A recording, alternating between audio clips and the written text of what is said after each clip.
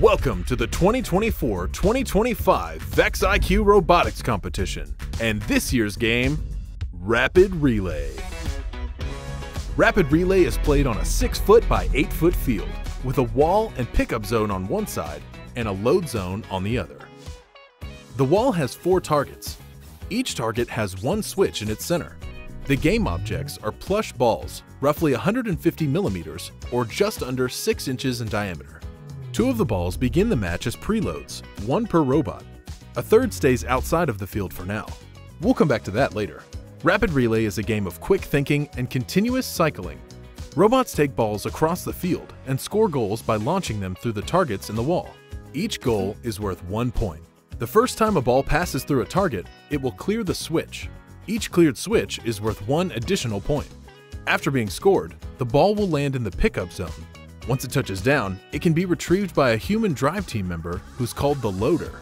Now, Rapid Relay can have up to 2 balls in play at any one time, so while a scored ball is being picked up, it's time for another human loader to introduce the third ball by dropping it into the loading station.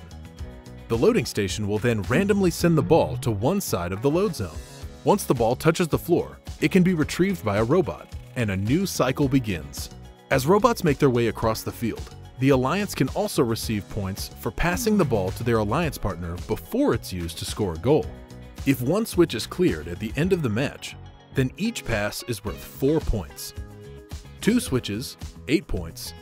3 switches gets you 10 points per pass. And if an Alliance clears all 4 switches, then each pass that they made during that match is worth 12 points. Pass, score, pick up, load. Remember how we said it's a game of quick thinking? The last 15 seconds of the match is called the rapid load period. During this time, loaders can introduce the balls directly into any legal robot starting zone. However, balls that are loaded through these zones are not eligible for passes, so teams will have to figure out what strategy works best for each match. Oh, and one more thing. In Rapid Relay, the only robot size restriction is that they must begin the match fully contained in one of the 2 starting zones. This year, the starting zones are 23 inches wide by 6 feet long. There are 3 ways to play in the VEX IQ Robotics Competition. First, 2 teams will collaborate in 60-second teamwork challenge matches, working together to maximize their score. Both teams will receive the same points. Each of these teams consists of 2 drivers, 1 robot, and 1 loader. One driver will operate the robot for the first half of the match, the other driver will operate it for the second half, and the loader will perform their task for the full 60 seconds. Second, each team will have the opportunity to play driving skills challenge matches. In these matches, teams have 60 seconds of driver-controlled time to score as many points as possible.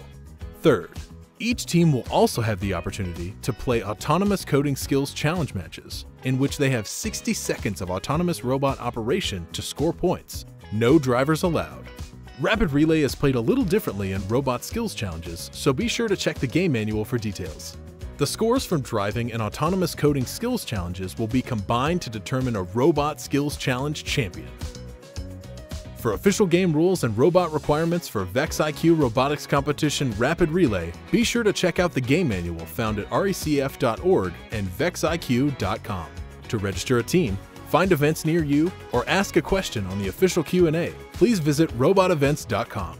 Good luck and have a great season.